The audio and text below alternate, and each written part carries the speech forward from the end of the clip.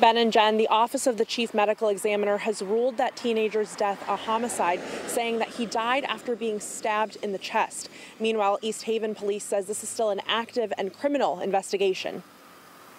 A fight involving several people turning deadly in East Haven. Police say 15-year-old Dustin Cecarelli of North Branford was stabbed during that fight Tuesday evening outside of Tuttle Elementary School. He was rushed to Yale New Haven Hospital where he died. Upset for the family, all the families involved, and it's sad that life had to be lost.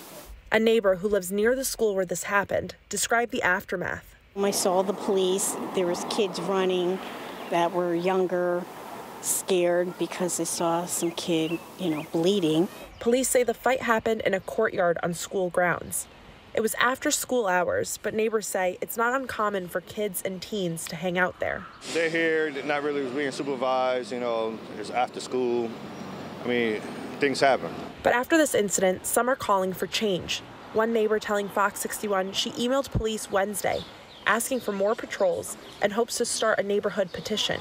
Just because there is kids that congregate, so you never know what's going on, but at least if they see police in the area, they know that they're not going to be able to have a fight or whatever if they know, police could show up at any minute.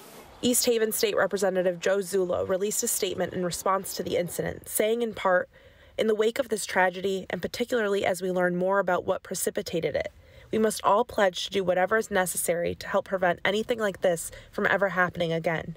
In an email sent to East Haven parents, the superintendent says the suspect is an East Haven high school student. Police say everyone involved in the fight has been identified and accounted for.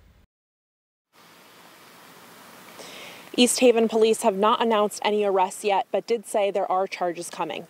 Live in East Haven, Gabby Molina, Fox 61, Connecticut's news station.